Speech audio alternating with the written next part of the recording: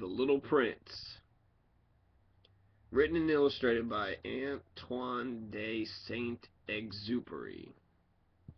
Frenchman. It says on the back cover, no story is more beloved by children and grown-ups alike than this wise, enchanting fable. One day the author reminisces when his plane was forced down the Sahara 1,000 miles from help, he encountered a most extraordinarily small person. If you please, said the stranger, draw me a sheep. And thus begins the remarkable history of the Little Prince. The Little Prince lived alone on a tiny planet no larger than a house. He owned 3 volcanoes, 2 active and 1 extinct. He also owned a flower, unlike any flower in all the galaxy, of great beauty and inordinate pride. It was this pride that ruined the serenity of the Little Prince's world and started him on the interplanetary travels that brought him to Earth, where he learned, finally, from a fox, the secret of what is really important in life. There are a few stories that in some way, in some degree, change the world forever for the readers. And this is one. So, The Little Prince.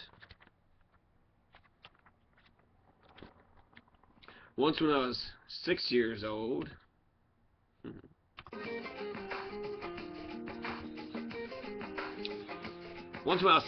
I saw a magnificent picture in a book called True Stories from Nature about a primeval forest.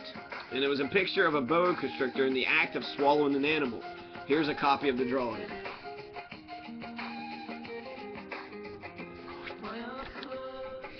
In the book it said, boa constrictors swallow their prey whole without chewing it. After that they are not able to move, and they sleep through the 6 months that they need for digestion.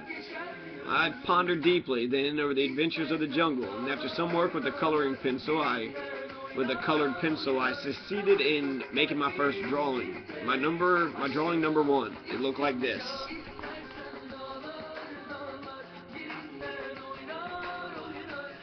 Right. See it. It's a boa constrictor with an elephant on the inside of it. Right. So I showed my masterpiece to the grown-ups, and I asked them whether the drawing frightened them. And they answered, frightened? Why should anybody be frightened of a hat? My drawing was not a picture of a hat. It was a picture of a boa constrictor digesting an elephant, but since grown-ups were not able to understand it, I made another drawing. I drew the inside of the boa constrictor so that the grown-ups could see it clearly. They always need to have things explained. My drawing number 2 looked like this.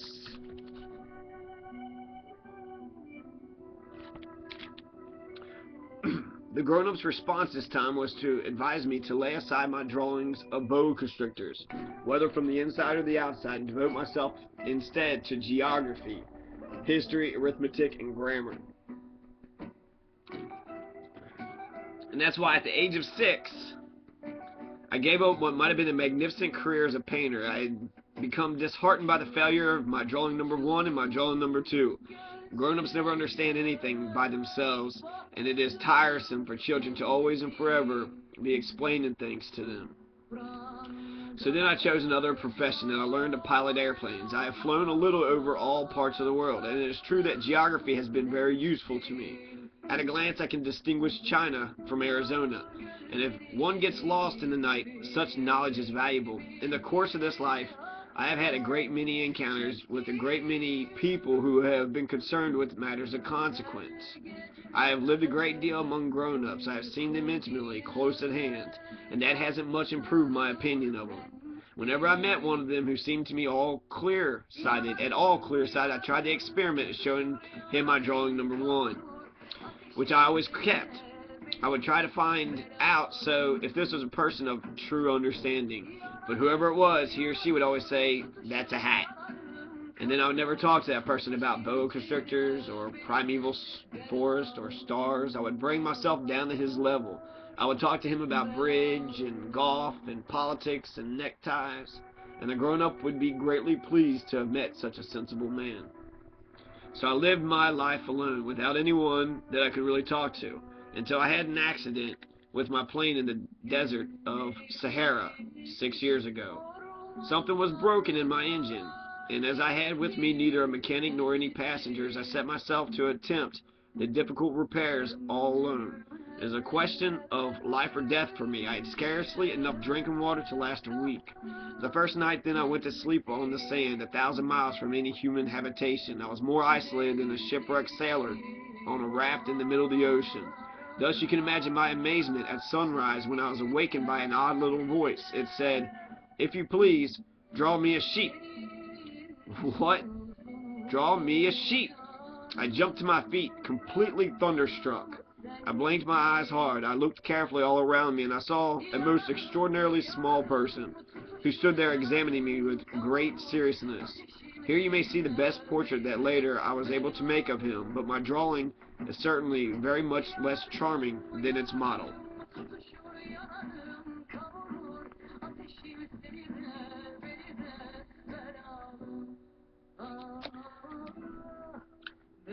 That, however, is not my fault. The grown-ups discouraged me in my painter's career when I was 6 years old, and I never learned to draw anything except boas from the outside and boas from the inside. Now I stared at this sudden apparition with my eyes fairly starting out of my head in astonishment. Remember, I'd crashed in the desert, Sahara Desert, 1,000 miles from any inhabited region, and yet my little man seemed neither to be straying uncertainly among the sands, nor to be fainting from fatigue or hunger or thirst or fear. Nothing about him gave any suggestion of a child lost in the middle of the desert, 1,000 miles from any human habitation.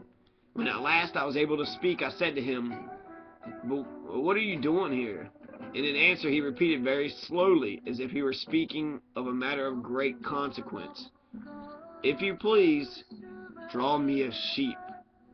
When a mystery is too overpowering, one dare not disobey. Absurd as it might seem to me, 1,000 miles from any human habitation, and in the danger of death, I took out of my pocket a sheet of paper and my fountain pen. And then I remembered how my studies had been concentrated on geography, history, arithmetic, and grammar, and I told the little chap, a little crossly too, that I did not know how to draw. He answered me, "That doesn't matter. Draw me a sheep." I had never drawn a sheep, so I drew for him one of the two pictures I had drawn so often. It was of the boa constrictor from the outside. And I was astonished to hear the little fellow greet it with, "No, no, no, I don't want an elephant inside a boa constrictor. A boa constrictor is a very dangerous creature, and an elephant is very cumbersome. Where I live, everything is very small, and what I need is a sheep. So draw me a sheep." So then I made a drawing. He looked at it carefully, and he said, "No, this sheep is very sickly. Make me another." So I made another drawing. My friend smiled gently and indulgently. "You see for yourself," he said, "this is not a sheep. It's a ram. It has horns." So I did my drawing over once more, but it was rejected too, just like the others. "This one is too old. I want a sheep that will live a long time." By this time my patience was exhausted because I was in a hurry to start taking my engine apart, so I tossed off the drawing. So here are the three drawings. That sheep was, I don't know, there's something wrong with it. All these sheep there. This one had the horns, and then this one was sickly. I think that one was too old. Alright. So, now the one on top was sickly, and the one on bottom was old. So I tossed off the drawing, and I threw out an explanation with it. "This is only a box. The sheep you asked for is on the inside." I was very surprised to see a light break over the face of my young judge.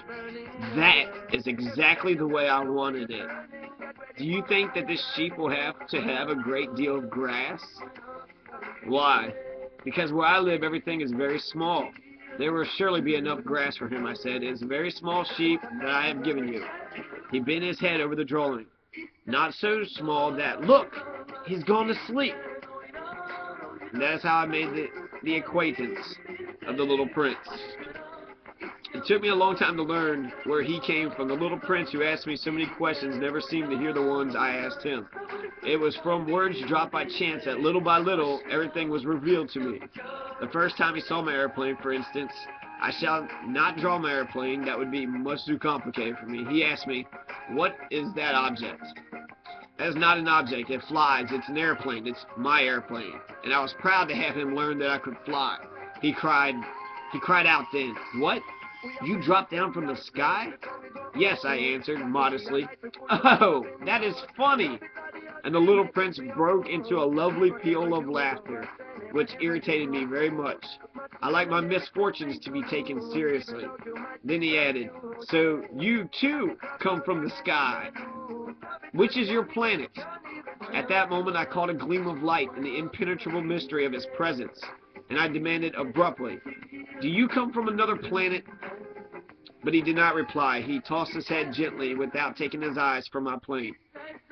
It is true that on that you can't have come from very far. And he sank into a reverie which lasted a long time. Then, taking my sheep out of his pocket, he buried himself in the contemplation of his treasure. You can imagine how my curiosity was aroused by this half-confidence about the other planets. I made a great effort, therefore, to find out more on this subject. "My little man, where do you come from? What is this where I live of which you speak?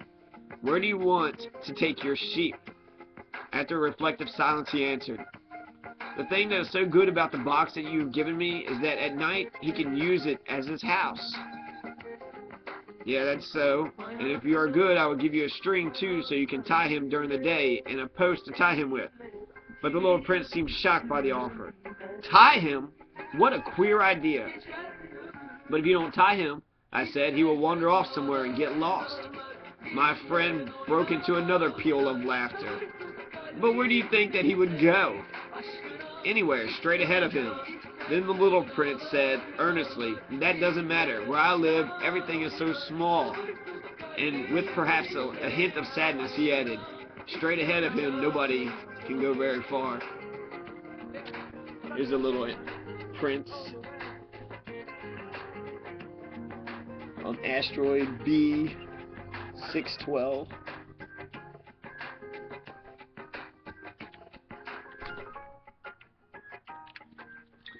I had thus learned a second fact of great importance. This was the planet the little prince came from was scarcely any larger than a house. But that did not really surprise me much. I knew very well that in addition to the great planets such as the Earth, Jupiter, Mars, Venus, to which we have given names, there are also hundreds of others, some of which are so small that one has a hard time seeing them through the telescope. When an astronomer discovers one of these, he does not give it a name, but only a number. He might call it, for example, asteroid 325. I have serious reason to believe that the planet from which the little prince came is the asteroid known as B612. This asteroid has only once been seen through the telescope, and that was by a Turkish astronomer in 1909. On making his discovery, the astronomer had presented to the International Astronomical Congress in a great demonstration, but he was in a Turkish costume, so nobody would believe what he said. Grown-ups are like that. Fortunately for the reputation of asteroid B612, a Turkish dictator made a law that his subjects, under the pain of death, should change to European costume. So in 1920, the astronomer gave his demonstration all over again, dressed with impressive style and elegance. And this time, everybody accepted his report. If I've told you these details about the asteroid and made a note of its number for you, it is on account of the grown-ups and their ways. Grown-ups love figures. Here. There's a Turkish astronomer. He's looking through his telescope and he finds this asteroid B612, but he was in a Turkish costume. And then he's dressed in a European outfit. So grown-ups love figures. When you tell them that you've made a new friend, they never ask you any questions about the essential matters. They never say to you, "What does his voice sound like? What games does he love best? Does he collect butterflies?" Instead, they demand, "How old is he? How many brothers has he? How much does he weigh? How much money does his father make?" Only from these figures do they think that they have learned anything about him. If you were to say to the grown-ups, "I saw a beautiful house made of rosy brick with geraniums in the windows and doves on the roof," they would not be able to get any idea of that house at all.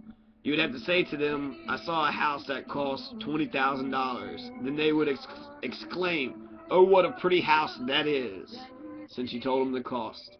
Just so, you might say to him, the proof that the little prince existed is that he was charming.